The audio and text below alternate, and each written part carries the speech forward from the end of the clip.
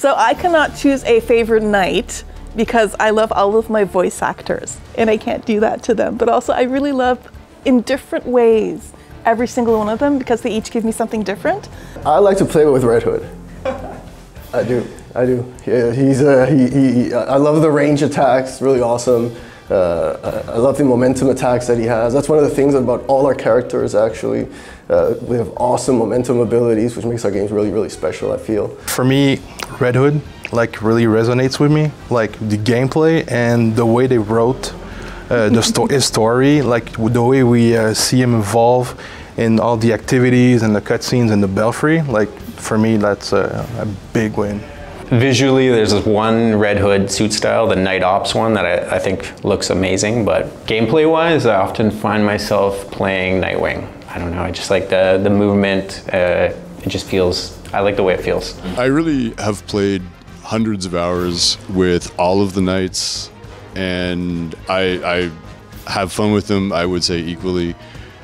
Batgirl to me is kind of special though, because we made her first in the early prototyping phase, so I feel like I've hung out the longest with Batgirl. We have an emotional connection at this point. I feel like we're friends. Batgirl, I am a Batgirl, and I know it's kind of like everybody's waiting for me to say that because she's the female protagonist, but it's not that. It's just her personality and her gameplay just fits so well with my play style.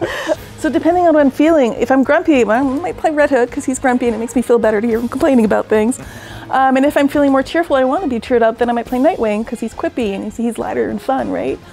Robin is more intellectual, more tactical in his approach to things, and Batgirl's you're really reliable, dependable, no nonsense, puts up with nothing kind of character.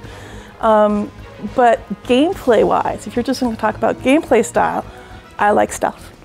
So I will play Robin if that's what I'm looking to play. For me, it's Robin. I think his balance between stealth and offensive, I really enjoy playing as Robin, but one of the aspects I really love about the game is how easy it is to switch between different characters. So I might play the majority of the game as Robin, but sometimes for one night, I'll be like, you know what, I'm going to play as Red Hood. I mean, I historically have always been a kind of a stealth player, right? Not a shock, I worked on Splinter Cell, it's kind of my, but so there I do find no matter how many times I kind of cycle through the roster, I do come back to Robin fairly regularly. I like what he brings to the experience.